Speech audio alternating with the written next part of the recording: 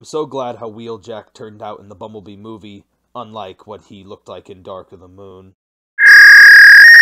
Hello everyone, it is Briximus Prime, sorry for the delay, back for another Transformers action figure review, and today I'm back at it again doing the Bumblebee Movie Deluxe Class Wheeljack. And, yeah, let's just get right on into the review by starting with that package. And now with Jackie out of the way, right up front here, we got a nice rendition of Wheeljack right there. He's number 81, Studio Series Wheeljack, Hasbro. Transformers Generations, Takara. Here on the top, Bumblebee Movie. Here on the side, another image of Wheeljack with an Autobot logo. Authentic Transformers! Here on the back, obligatory product shots showing off everything for the figure. And then here on the side, we got number 81. It says he's Deluxe Class. Nice mug shot of Wheeljack right there. I like how he has like a mouth, but he also has the faceplate at the same time. It's an interesting design. Anyway, that is basically it, mostly for the packaging. Actually, before we get into Wheeljack, I almost forgot. He also comes with this cardboard backdrop here, and that's not a bad look for some display options. Wheeljack only comes with the one gun, which is surprisingly the exact same one that Ratchet came with, only the differences between the two is Wheeljack's is smaller compared to Ratchet's, and Ratchet's had a square peg on the other side, where on the opposite side there's a circle peg. So some slight differences here and there, but other than that, it is basically the exact same gun. And here is taking a look at Wheeljack's head sculpt. Again, nice interpretation of Wheeljack. I like the metallic paint there for the eyes on his mouth, and also for the blue here for his ear thingies. Very nice looking sculpt. Very much like this head sculpt a lot. Coming down to the chest, I like the green with the Autobot logo there. The red and the white looks very nice. And again, he's cast out of that off-white plastic, just like the Earthrise Wheeljack. That seems to be his new color trend. Lovely mechanical detail going all throughout the figure. And there are very subtle differences of green and red throughout the figure, making him not too plain, keeping him all interesting. And surprisingly, with the transformation, this guy actually has quite the complex transformation. Very clean back here. There's his little fin things right there. They attach onto his shoulders and not on his back. And then for weapon storage and robot mode, you can take that hole and you can plug it right in there, and Wheeljack can store the gun right there on his back. So very nice stuff going on with the robot mode. Now going over the articulation. The head is on a very tight ball joint and also a swivel at the base, so it can swivel all the way around. It can look up pretty far, and it can look down, not too much, and it can pivot from side to side that little bit. Shoulders rotate a full 360. These things hinge up and down. This thing's hinge in and out. Bicep swivel. Double jointed elbows. No wrist swivel. Waist swivel. Hips can move forward. They can move back. Let me go out a little bit. Forward and back. They can do the full splits.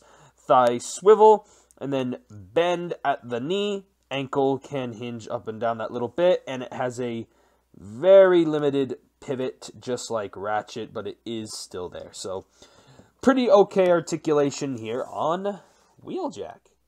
And for size comparisons, here's Wheeljack compared with the last Bumblebee Movie Deluxe Class figure I reviewed in the Studio Series, the Bumblebee Movie Deluxe Class Ratchet. Be sure to check out that review if you missed out on it.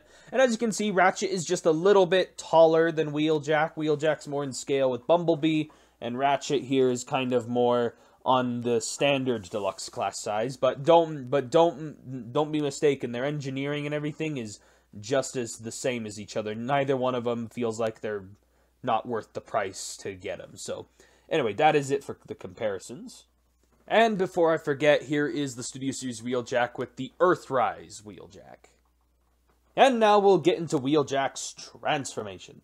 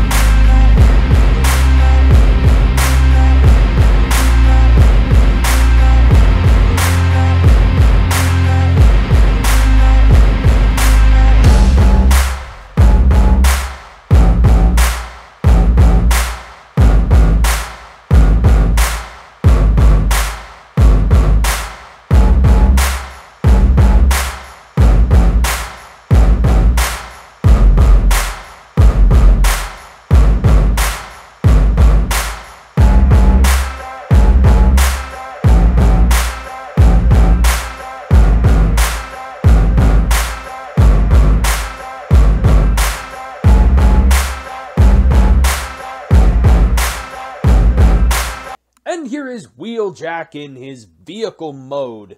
And, yeah, I have to be completely honest. Wheeljack here, out of all of the Bumblebee Movie Deluxes, has the best Cybertronian vehicle mode out of all of them.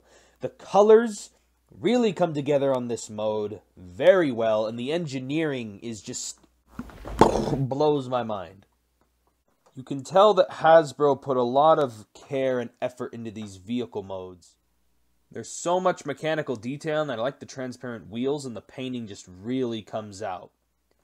And as you guys saw before, for the weapon storage, there's a little tab here that goes into this little hole right here, and the weapon can plug in right on top of Wheeljack, and that doesn't look out of place on the vehicle. That's very nice. And yeah, kibble is pretty minimal. Now, his feet are made of clear plastic, so just be aware of that. There's a lot of clear pieces on this guy, so just be aware not to break anything. So, yeah, he rolls pretty well. Very sleek-looking vehicle mode. I really do like him a lot. Here is the Bumblebee Movie Wheeljack compared with the Earthrise Wheeljack vehicle mode. And here is Wheeljack compared to the Studio Series Deluxe Class Ratchet. And as previously mentioned, the Ratchet, he does compress down quite a bit, and they're actually roughly about the same size in this mode. Actually, Wheeljack's even a tiny bit longer than Wheeljack. He is a tiny bit taller, but like they are roughly more around the same size. Like Ratchet really does compress down, and Wheeljack really kind of stretches out a little bit. But yeah, very nice pair of vehicles here. And that is basically it for my review on the Studio Series Bumblebee Movie Wheeljack.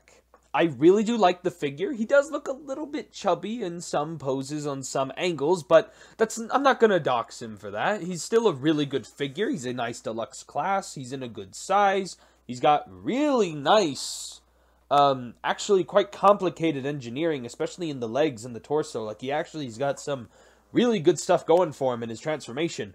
And overall, I do like him. It's just these tiny little nitpicks that I wish they could fix, like giving him wrist swivel and ankle pivot could have been deeper, or just tiny little nitpicks. Same things I had with Ratchet, like just these tiny little nitpicks. But overall, I don't really have anything to complain about. So if I had to give this figure a rating, I'd give him a solid 9 out of 10. As I said, just tiny nitpicks, but it's nothing to dox the figure for, and it's just my personal preference. I just can't fully love the figure because of just those tiny little things. But overall, I really like this guy. I highly suggest you try to get this guy if you can, especially if you're a fan of Wheeljack. And, yeah. That is basically it for this review. If you guys enjoyed it, be sure to let me know down in the comments below. Be sure to like on the video, subscribe to the channel, and I'll catch you guys next time.